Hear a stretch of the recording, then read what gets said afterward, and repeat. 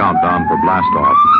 X minus 5, 4, 3, 2, X minus 1, fire.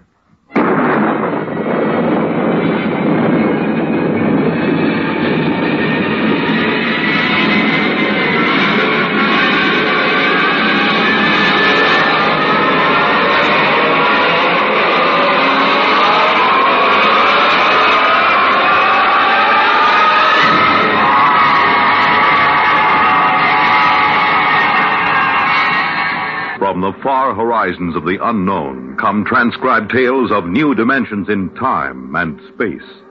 These are stories of the future, adventures in which you'll live in a million, could be years, on 1,000 maybe worlds. The National Broadcasting Company, in cooperation with Galaxy Science Fiction Magazine, presents X minus 1.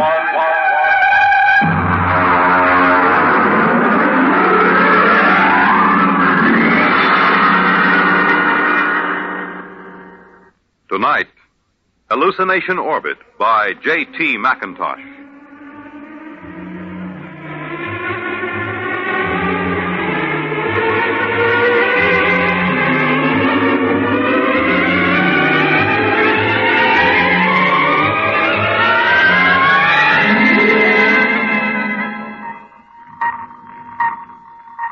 Mr. Chaka. Sir? Stand by to release pickup rocket. Yes, sir. We'll break orbit in 8 hours, have damage control pull the rods on the number 3 pile. Check leakage. Yes, sir. Try and have the locks cleared of all unessential personnel when that pickup rocket comes back. There's no point in making trouble. I understand, sir. Pickup rocket away, sir. Very well. Take over, Mr. Chaka. I will be in my quarters if I'm wanted.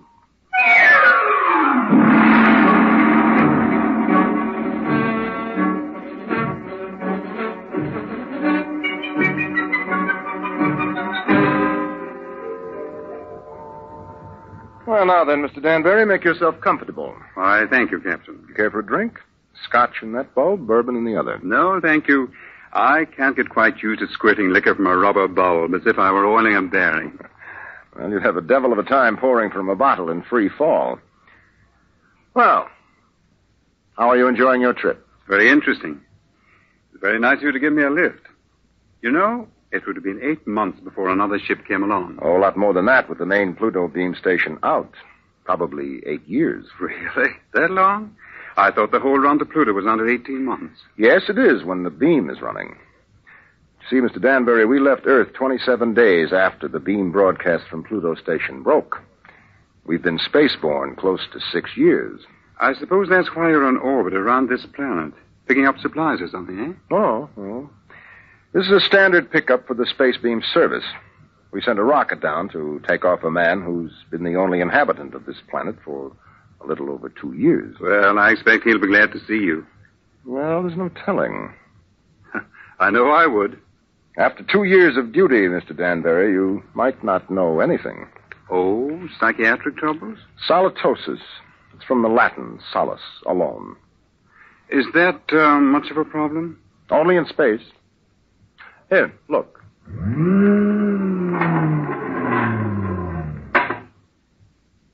Look through that port. Seems empty. It is. It's empty of horizon, sky, sunlight, ground. It's empty of time. It's empty of people. You can't live in it too long without something happening. I see. But surely people have been alone before space flight. Oh, yes, but they have been on the same world with other people. And that seems to make a difference. You take a hermit on Earth, he may spend his life trying to escape civilization. Put him on a deserted world, he turns psychotic. Is there a cure? Oh, sure. Put him back with people. At least about 40 people. That seems to be the critical number. See, I have 48 in this ship's complement. I could run her with about 18. But if I tried to, I'd have psychos on my hands 6 months after blastoff. But then every one of these men on the beam stations, they're all alone, aren't they? That's right. Well, then they must get it. They do. It wouldn't pay to leave more than 40 men on a space station. And less than 40 is too dangerous. Solitosis can be homicidal. So they leave one man. Now, he gets it all right. But you can snap him out of it just by taking him back to Earth. That's why I like to have as few people as possible around when the pickup ship comes back. It can be pretty unpleasant. And what are they like? How does it affect them? Well, so far, I have picked up about 28 space station officers. I've seen 28 different sets of symptoms. I wouldn't want the job of getting those guys out of their stations and into that pickup rocket. Captain here. Pickup rocket. Signaling, sir. All right, Mr. Chalker, prepare to receive the pickup. Alert the psychiatric staff, and I'll be right there. Would you care to see them bring them in, Mr. Danbury? You're welcome if you have a strong stomach. I don't think so, thank you. All right. Mr. Chalker, as soon as the rocket is secured, make a trajectory for the next station. Yes, sir. That's Pluto Station 3. Carry on. Pluto Station 3. That will be a honey of a job. He has been on that lump of rock all by himself for close to 6.5 years.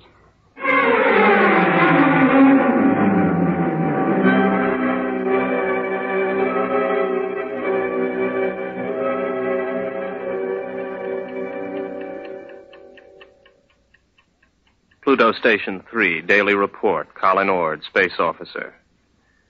Everything is in fine shape. Through my port, I can see Mars, Earth, Saturn, Mercury. That little devil, he's hiding behind the sun. He's been quite furtive lately. Why I'm required to record this report every day escapes me, because it's quite obvious to any empty-headed brass hat at the central office that not a word of this has been worth the tape it's been recorded on for the last 5.5 years. But if it amuses you gentlemen to hear me wander, after all, you are paying for the tape. Which gives me a fine thought. I'm going to set the pickups through the whole station and leave the tape running. That'll give you a daily report all day, so keep on listening. Right now, I have the distinct impression that Earth is winking at me. A rather suggestive, lewd wink. It helps to see the planets, doesn't it? Oh, I thought you were reading. I was. You know, if you hadn't been able to see the planets, you would have been a straitjacket case long ago. Well, who knows I'm not one now? You don't, anyway. Well, I think that so long as you talk sanely about madness, you can't be so far gone. It's out there somewhere, isn't it? The rescue ship. Somewhere. How long now, Colin? Where could they be now if they started whenever the beam failed? I haven't worked it out since the last time you asked, but they could be very close. If the beam hadn't failed, they would have been here long ago, wouldn't they? Oh, sure. 11 months with the beam, over 6 years without it.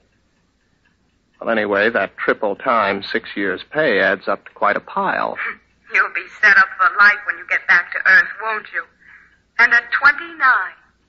I'll be rotten with money. Oh, well. It's been nice knowing you. That's because of the others before you. I've learned a lot. Never talk of the others. And above all, never talk of any others to come. I'm sorry. Would you like to play chess? It's a long time since we did. I don't think so, not anymore. I'm a little tired of chess. Oh, I know. I understand. I won't bother you. I'll go to my room, Colin. Well, don't get upset. I'm not.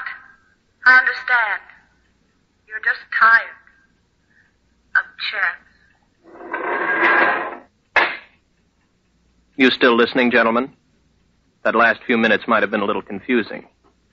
You'd like to know who I was talking to, wouldn't you? I'm afraid you can't hear her on the tape. That's Una. And I'll tell you what she looks like.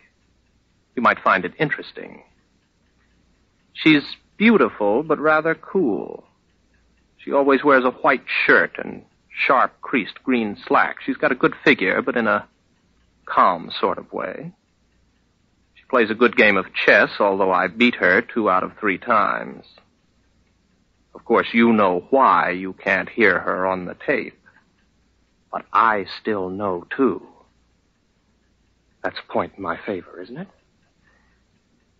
That brings up an interesting question, gentlemen, because I'm tired of Una. I'm beginning to find her a long, cool, slightly unappealing bore. My problem is how to get rid of her. I can't just tell her to vanish. She's a little too real for that. I dreamed up a ship to bring her. I'll have to find another to take her away. Well, I might as well get to it. Oh, no. No, I'm not going to bother about the ship. It's too much mental effort. I'd have to think up everything I saw, and frankly, gentlemen, I'm too tired. Maybe she'll take the hint. A lot of them did. Susie did. And Alice. Oh. I remember Margie. There was a girl. A load of bricks had to fall on her head. Took me 4 weeks to get rid of her. No. Let Una figure her own way to get off the station.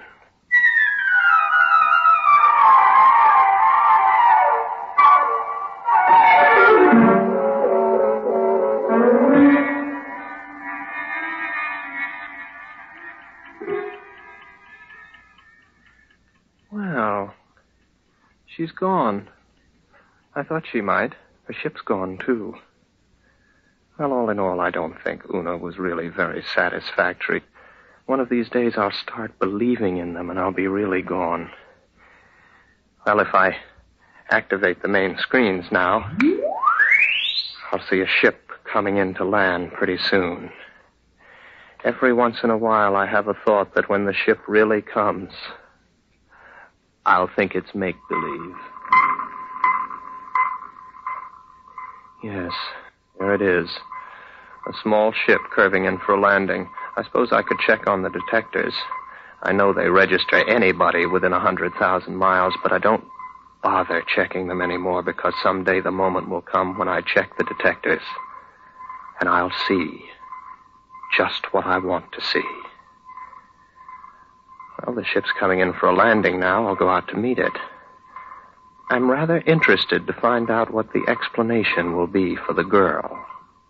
Naturally, it will be a girl.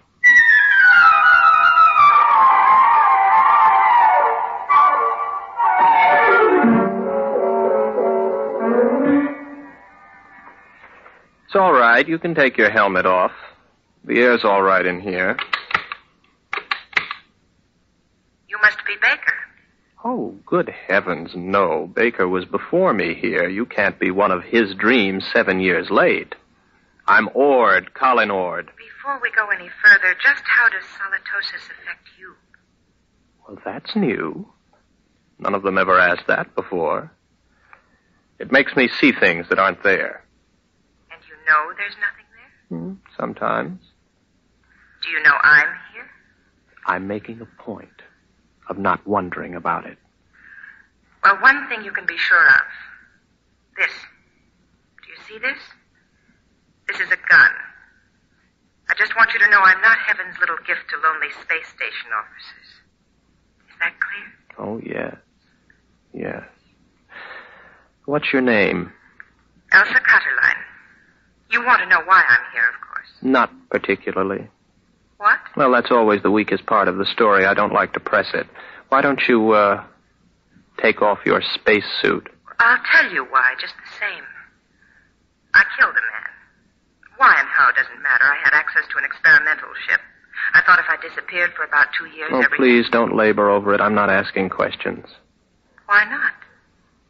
Well, when we get around to it, I would be interested in the story you can concoct for being dressed like the cover of a magazine story in rather minimal clothing. It's been years since I thought up anything like that. You must be a throwback. What are you talking about? You know, you're going to have a tough time with that gun when you get tired of holding it. It's a heavy gun. How long do you think it'll be before I take it from you? After all, you have to sleep. There's no door in the station you can lock that I can't get in. I know. I just wanted to make sure you weren't violent. I think I can get on with you, Ord. Yes, I see. The question is, my dear, whether you're real or not. Well, don't I look real? Oh, yes, but that doesn't prove anything. As a matter of fact, the realer you look, the worse off I might be. But then there still is the remote possibility that you might actually have killed someone and decided to hide out on a space station. Shall I tell you something else, Elsa? What? I'm suddenly tired of the whole business. Breathes there a man with soul so dead, I'm sure you know the rest of it. I would suddenly like to have enough people around me so that I could be sane. I would like to find women as part of life instead of having them pop up here from the depths of my rather pornographic subconscious. But you've shaken me, Elsa. 24 hours ago, I was congratulating myself that solitosis hadn't really gotten me.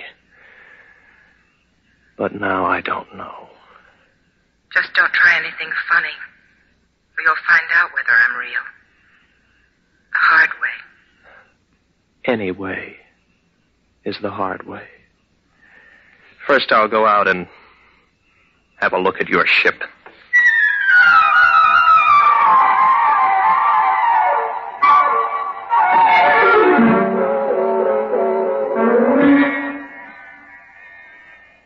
£14 per square inch air. Heat. Now, I take a gasoline lighter. There, the flame lights. But on the other hand, if there was no lighter and I see it, I could also see it burn when there isn't any air. As a matter of fact, how do I know that I can read a meter for air pressure? And now that I look again quickly, I find I haven't got a lighter in my hand, and as a matter of fact, the pressure meter reads 0. There's no air on this ship. As a matter of fact, there isn't any ship. Elsa is no more real than Una. All right, Colin, old boy, sit here and concentrate for about 15 minutes, and you'll be able to walk through the walls of the ship.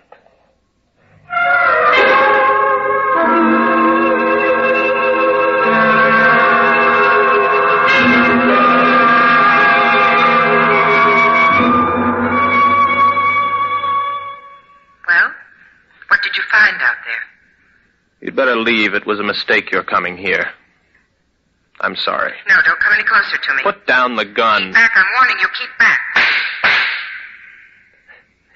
You see, it's no use.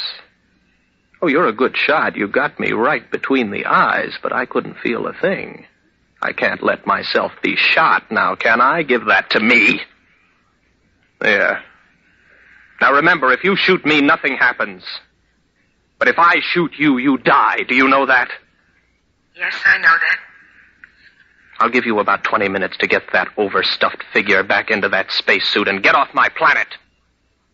Frankly, I'm getting tired of hallucinations. Tired. Give me back my gun. No. I'll keep that. After a while, I'll put it in a drawer. It'll stay there until I forget it.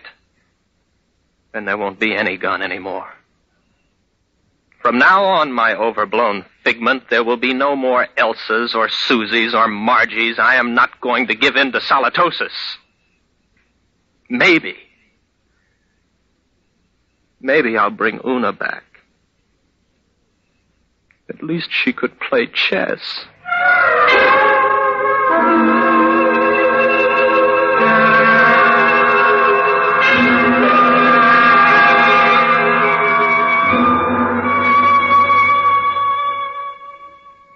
Pluto Station 3, Daily Report, Colin Ord, Space Officer.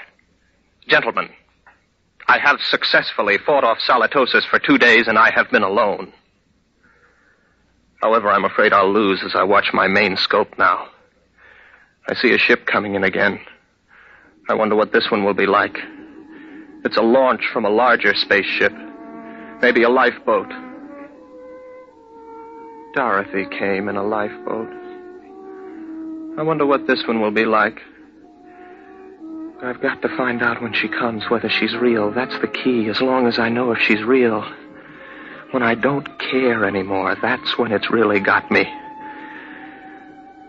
The ship's down now. There she comes out of the airlock. I've got to find out whether she's real.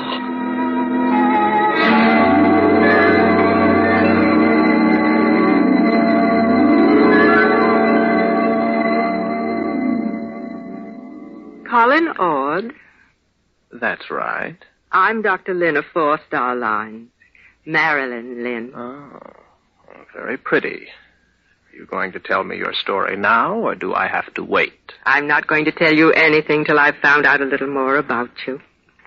Well, you're an improvement on the last one. At least you're young and beautiful, and you're not fantastic, and you look intelligent. What do you mean?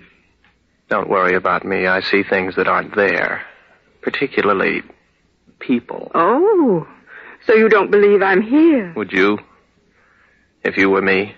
Do you know I'm not here? No, that comes with time. At least it always has so far. You mean you've always proved to yourself that your visitors were mere fantasy? With a struggle. Interesting. Controlled solitosis. I never heard of it before. It's a pleasure to meet you, Mr. Ord. No, that doesn't make you real. They all say that. Why should I want to make you accept me as real? I don't know. But they all do. When will you know? Oh, I can't say. Maybe in 5 minutes. Maybe not for hours. How do you do it? You don't shoot me to see if I die or anything like that, do you? No, nothing like that. If I shoot you, you do die, like the witches in history.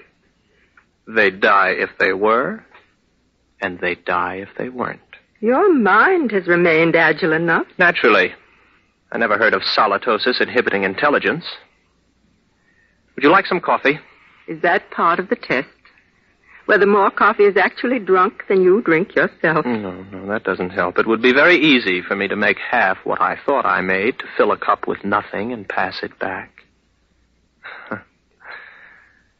You look afraid. Why should I be? What am I doing? Am I doing something I don't know I'm doing? No.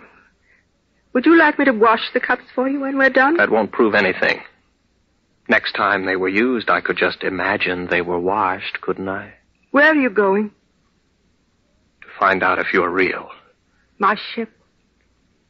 Go ahead. Good luck.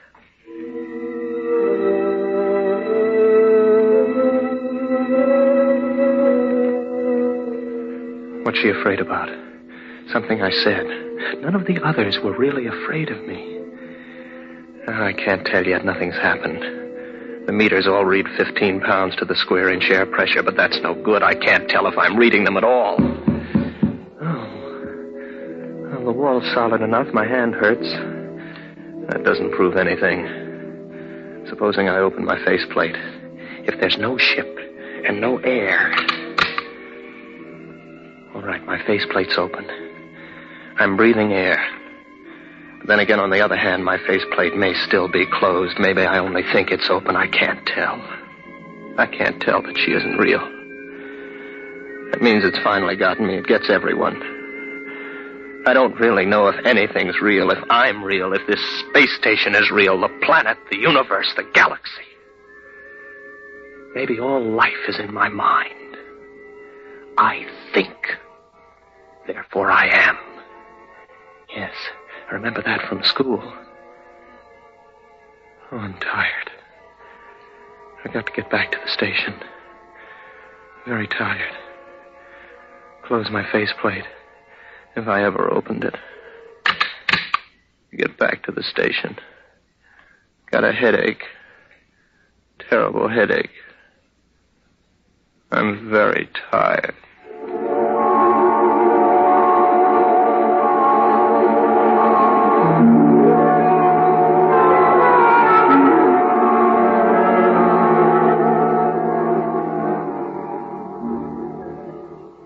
Are you all right now? Here, drink this. What happened? You came in the station lock and passed out. How long have I been out? About 24 hours. You're a very sick man, Mr. Ord. Reality. Very important thing, isn't it? It's the most important thing there is to learn. Merely to you. Solitosis naturally affects what matters most to the individual, but we needn't talk about that. But I know now. You're not real. You can't be, even though I feel you are. How did you decide that? I couldn't prove you weren't, not on your ship. I'm too far gone to figure out any test that'll work. But if you are real, then how did you avoid solitosis? The only way there is. There are 48 men and women in the relief ship that's in orbit around your planet right now. I came down in the pickup rocket. We have well above the critical number of people. I keep rational by knowing they're up there in the orbit, and as soon as I'm ready, I'll take you back up there. Well, I suppose I can wait. I don't really care if you're real or not anymore. I know. It'll take a long while before you care. You sound sad. What's the matter? It's the way you look at me. What do you mean? What do you see when you look at me? Well, you're strong. Sort of quietly beautiful. About my age. You're wearing a tunic and slacks. And you don't have a wedding ring. I noticed that. That's what I thought you saw. I'm real, but not your picture of me. I'm a doctor, Mr. Ord. All first contacts with station officers are made by trained psychiatrists. I'm a doctor. And I was a girl once. But that was 40 years ago. I'm 66. You can't be. Oh, yes. It was very nice to be a girl again. I could see myself in your eyes, and I almost felt young again. As I grow old in the next few weeks, Mr. Ord, you'll be recovering. That will show you how your case is progressing. When you see me as I really am, you will be all right. Assuming you're real, Marilyn, it really must take something to come down alone to see one of us. I think I see you now, as you really are.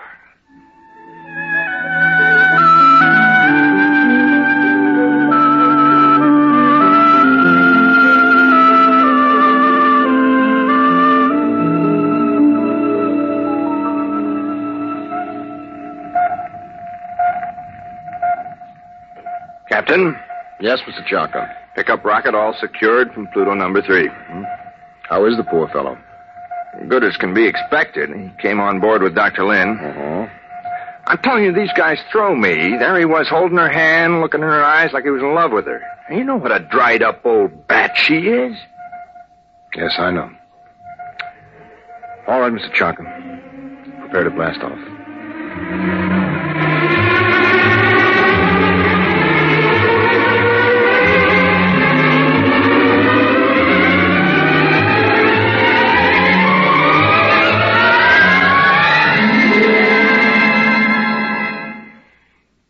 You have just heard X-1, presented by the National Broadcasting Company in cooperation with Galaxy Science Fiction Magazine, which this month features the Willie Lay column, Mutant of the Iron Horse, describing monorail railroads of the past and future.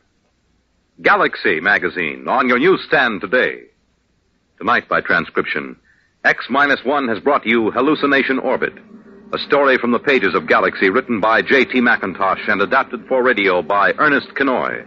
Featured in the cast were William Redfield, John Larkin, Vera Allen, John Moore, Terry Keane, Dick Hamilton, and Hope Rissman. Your announcer, Fred Collins. X-1 was directed by Daniel Sutter and is an NBC Radio Network production.